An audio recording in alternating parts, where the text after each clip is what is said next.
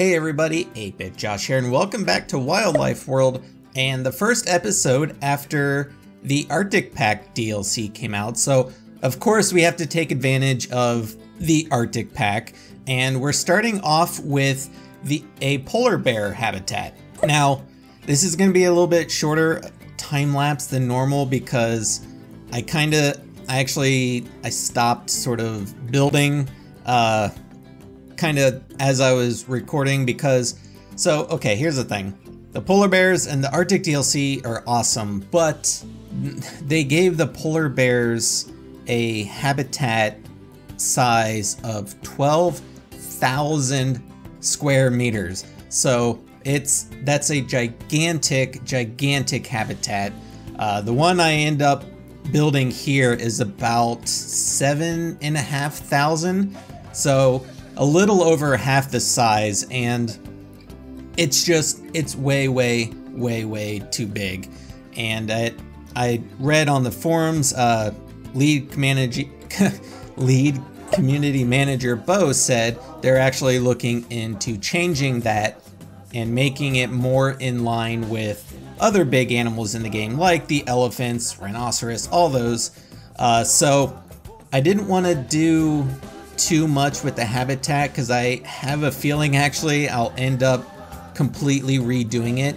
It's just kind of how it worked out.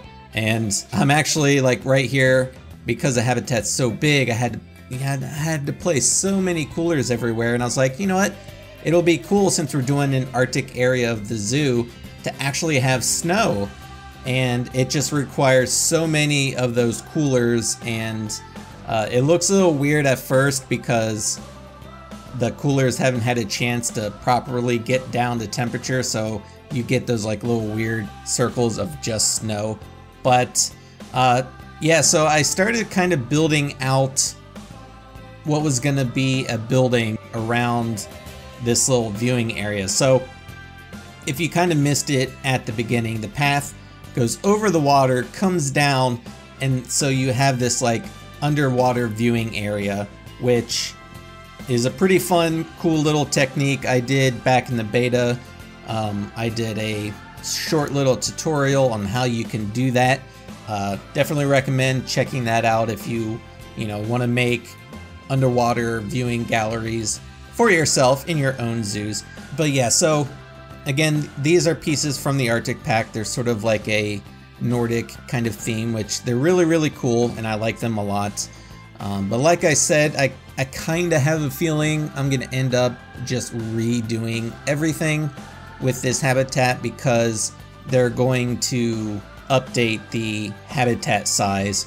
The problem is I don't know when that's going to be, and I thought about doing, so there's a setting you can do in sandbox mode where you can disable animal wellness so that your animals are just happy all the time, right? Which is cool, except for like I like doing the management aspects of the game.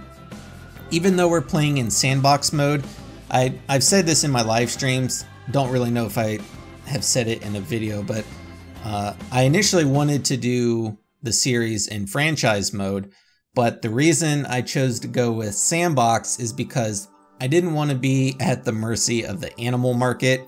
And from my playtime in beta and from what I've seen even now, some of the big animals like the elephants, giraffes, lions, all those kind of quote unquote big ticket animals, they're hard to find for cash. You can only get them for conservation credits, and they cost like tens of thousands of conservation credits. So they're really difficult to get.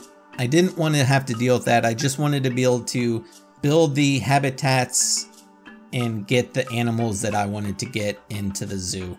So that's the reason why I'm doing sandbox mode instead of franchise.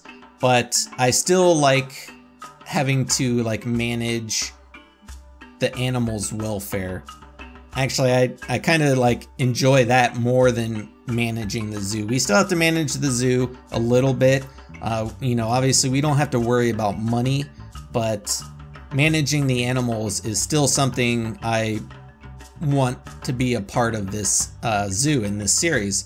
So I didn't want to, I'm glad that they're looking at the habitat size for polar bears and are going to update it at some point, because I just don't like the gigantic habitat and I didn't want to disable animal welfare. Yeah, so like I said, pretty short time lapse today, so let's go ahead and jump into the real-time gameplay and take a look at the habitat. Okay, and so here we are. This is the habitat, and you can see I actually removed the building here that I started building in the time lapse, just because I realized there's no point in finishing it because I'm gonna redo it anyway.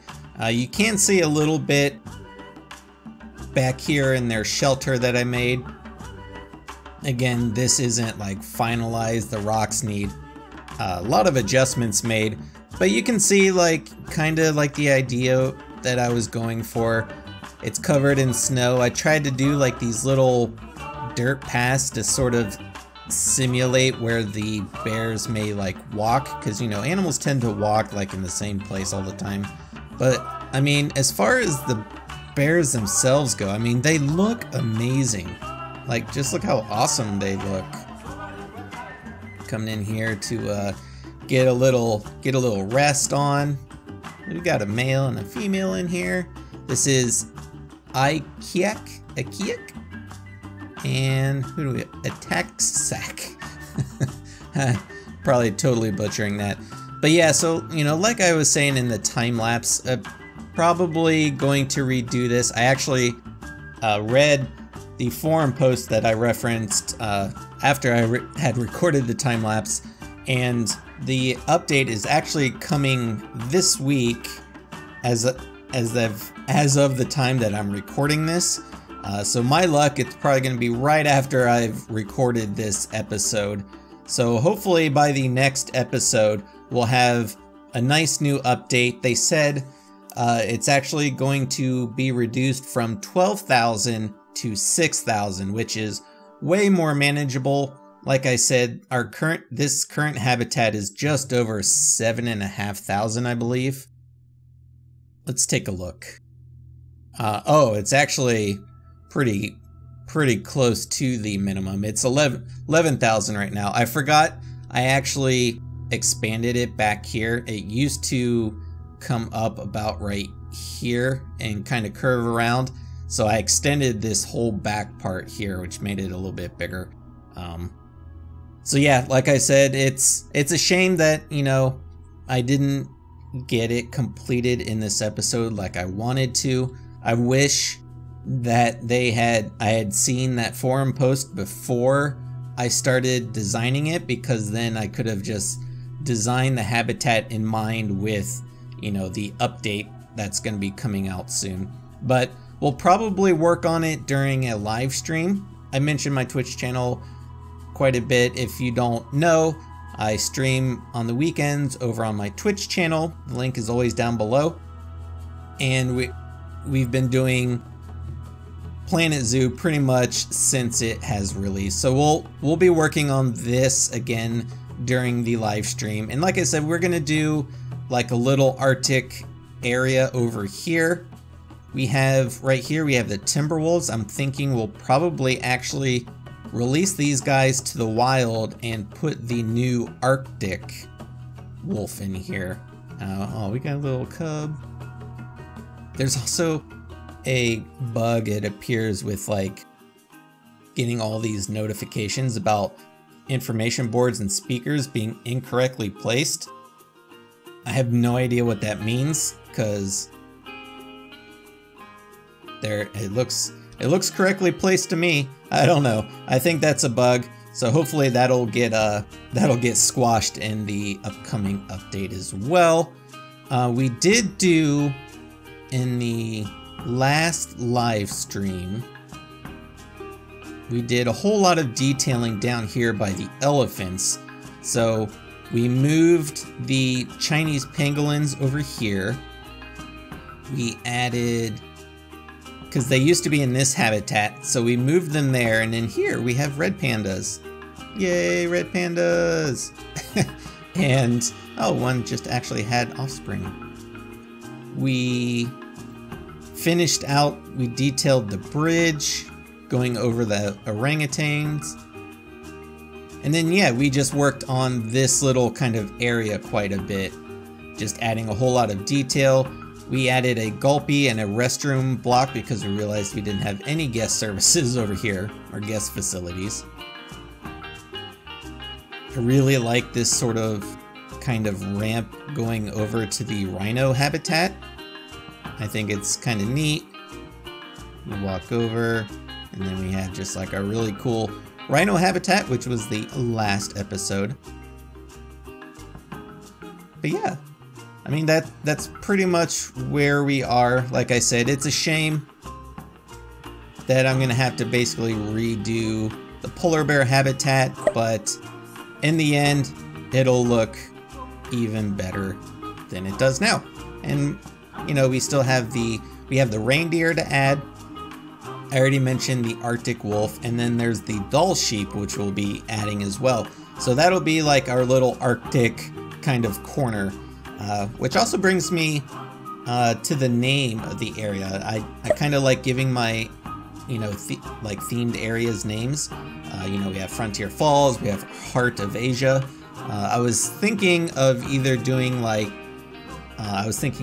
Alpine Point or Alpine Cove or something like that for our Arctic area. I don't know, you guys let me know what you think of either of those, or if you have your own ideas as well. So yeah, I think I'm gonna leave this episode here. If you guys, you know, if you want to see more of the Arctic Pack, I did do a overview video if you haven't seen it, so definitely go check that out. And yeah, so as always, be sure to leave your comments, suggestions, and feedback down below. I am 8-Bit Josh, and thanks for watching. See ya.